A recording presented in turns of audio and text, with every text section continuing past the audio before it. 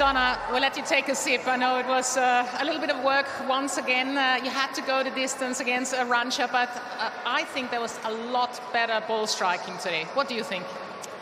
I was definitely serving much better today. Yeah, it was another great match, another tough match, 3 sets. I'm very happy to get the win, and thank you guys so much for coming out. I'm not sure if I ever played in a better atmosphere, so thank you so much. But don't go anywhere. We still have a very important mixed doubles. Donna, yesterday you were on the court for 2 hours and 50 minutes. Then you also played the mixed doubles. Today you've been out there for, well, 2 hours. 2 hours, exactly. More to come. How are you feeling physically?